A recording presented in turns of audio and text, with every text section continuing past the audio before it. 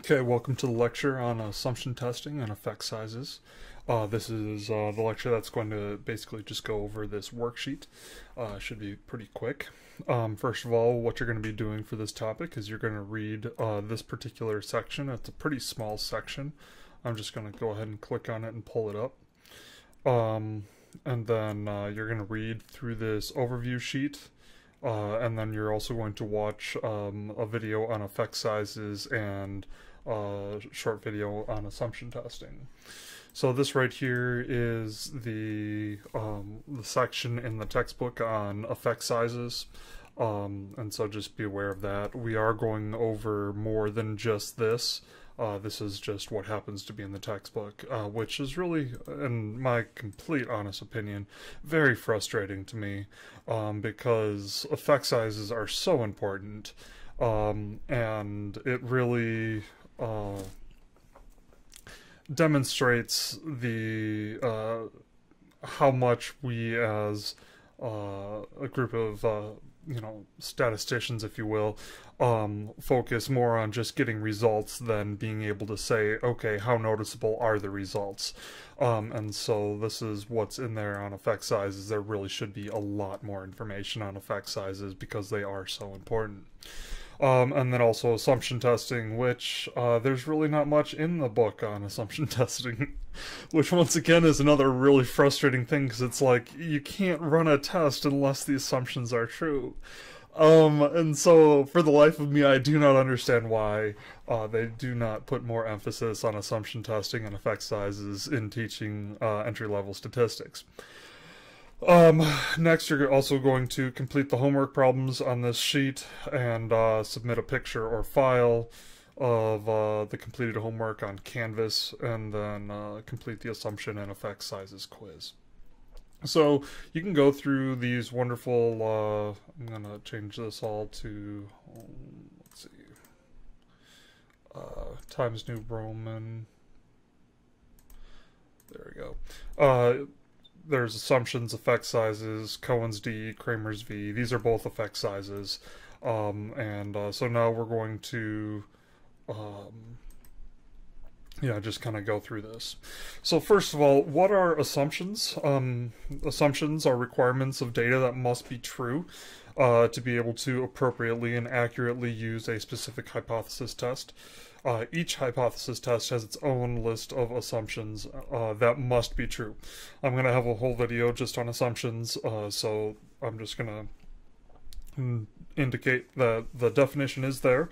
Also, effect sizes is a measure of how practically significant the difference is between the two independent variables, or two independent samples, or just how different the results are, how noticeable the results are. This right here, this effect size definition comes straight from the book, which comes from the section on independent samples, and so the effect size definition is a measure of how practically significant the results or findings are.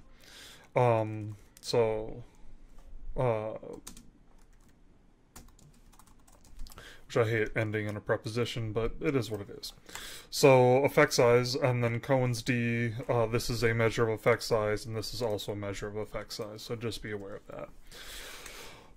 Next, what is the purpose? Why should I check assumptions?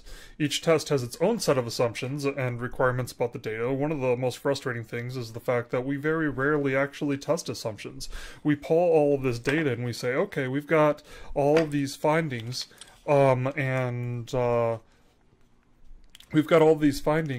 but we didn't test any assumptions in order to be able to make sure that the findings are actually reliable. And so assumptions are basically saying, hey, you need to play by the rules if you want to make sure that your results are accurate, if you want to be able to make sure that your interpretation of the results are viable. And if you don't play by the rules, then the interpretation is basically shot. So just be aware of that the majority of, in my opinion, the majority of individuals who run these tests very rarely test the assumptions. If the assumptions aren't true, the interpretations and the results will not be accurate. Next, also, the purpose of effect sizes. Even if you have a statistically significant result because of the p-value, because the p-value is below the alpha, you may find, yes, you've got a statistically significant result. You've got something there. But what you've got is so minute that it's barely even worth reporting. And so that's really important to note, that just because you have something, you're like, oh my goodness, I caught something, I got something. But it's absolutely nothing at all. It's just the fact that your sample size is so massively large that you happen to find something. So just be aware, when you go fishing for data, really isn't that great when you have a very low effect size. Next. In the rest of the sheet, we've got the homework problems right down here. And then we also have, at the very bottom, we have this wonderful chart that has the assumptions. All of the assumptions for all the different tests. And so let's take a look at this really quick. So this is really, these questions are all about effect size. Yeah, let's just go over this and go from there. Assuming all the following comparisons yield a significant result, do you believe that the effect size will be small, medium, or large? This is not stuff that you're going to be able to find in your textbook. Like I said, the textbook really doesn't focus on effect sizes, so this is up to me to be able to be like, hey, let's make sure that you do the right thing, run the right tests, interpret it appropriately. So, a small, medium, or large effect. A small effect size is something that is barely even noticeable. You need very large sample sizes in order to be able to find it, to see it. Medium effect size is, like I said, medium. And then large effect size is very noticeable. For example, the height of a men's basketball player's compared to women's gymnast height. Is this small, is this medium, or is this large? And I would say that this is a large effect size, and the reason why is because the height of a men's basketball player's is going to be very tall. And if I were to put these individuals all into a room, you right away wouldn't even need any more information. You could just look at their heights and you could be able to say, okay, this person is a men's basketball player, this person is a women's gymnast.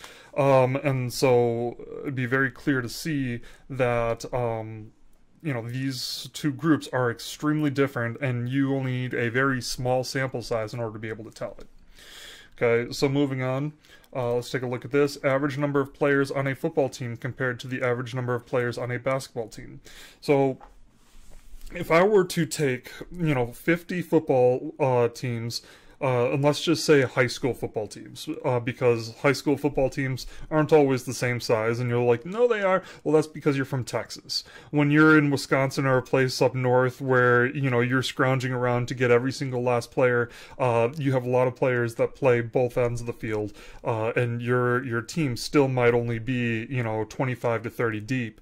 Where down here in Texas, I don't even know how large they are. It's like 52 players or something like that.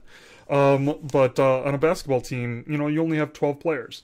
And so you take, 50 teams of basketball players, and they all have anywhere between, 6 to 12 players. And then you have 50 teams that have football players, and they're all 30 to 50 some odd players. And so when you put those numbers next to each other, the question is it really noticeable that there's a difference? And the answer is yes. It's very noticeable that there is a big difference between the two. You can compare just a small sample, and even with a small sample, you can see that there's a big difference. And so that would be a large effect size. Next, average starting salaries of graduates with master's degrees compared to graduates with bachelor's degrees. Okay, and so having a master's degree often starts you out with a slightly higher salary. the difference is noticeable, but it's not huge. And so what this would probably be somewhere between it would probably be about a medium effect size. So on average, you know, individuals with master's degrees might earn about $2,000 to $3,000 more a year as compared to an individual with a bachelor's degree. And so you might have to run a test to be able to see it. And you might need to have a slightly larger sample size. But I would say it's somewhere between a small to a medium effect size, because, you know, you would be able to tell the difference, but you wouldn't necessarily just be able to put several salaries out and say who's got a master's degree, who's got a bachelor's degree, and so for that reason, you know, it'd probably be probably somewhere closer to small. So next, comparing the proportion of residents of Texas to Maine who prefer beef, chicken, or seafood. So this would probably be a large effect size. Why would this be a large effect size? Well, I would assume because we're in Texas, we have really bad seafood here. I don't know if y'all know that, but our seafood here is horrible. And the reason why is because the closest place that we have seafood is the Gulf of Mexico. And if you compare the ocean up in Maine compared to the Gulf of Mexico, by golly, what comes out of you know, the ocean up in Maine is so much better. So you have individuals who have really high quality seafood up in Maine as compared to individuals who have, you know, high quality beef down here in Texas. So because of that, my guess is that people in Texas are going to prefer their beef and their barbecue a lot more, while people up in Maine are going to prefer their seafood a lot more. And so you're going to see a lot higher proportion up in Maine as compared to down in Texas of seafood lovers, and then a really high proportion of individuals in Texas who love beef as compared to Maine. So that's going to be a large effect size. Next, give your own example. This is something that you just need to put down, something that is a small effect size. So like right here, compare two different things.